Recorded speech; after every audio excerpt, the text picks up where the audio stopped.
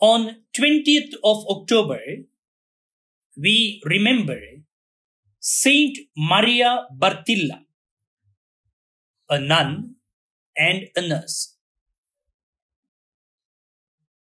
Saint Maria was born on October 6, 1888, to a family of poor farmers in Brendola, Italy.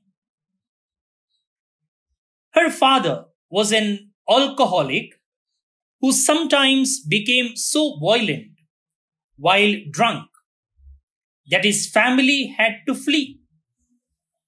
She entered the convent of the Dorothean Sisters of the Sacred Heart in Vicenza when she was 16. She went to work as a nurse in the hospital at Treviso, originally working in the children's diphtheria ward. When war broke out, she cared for wounded soldiers.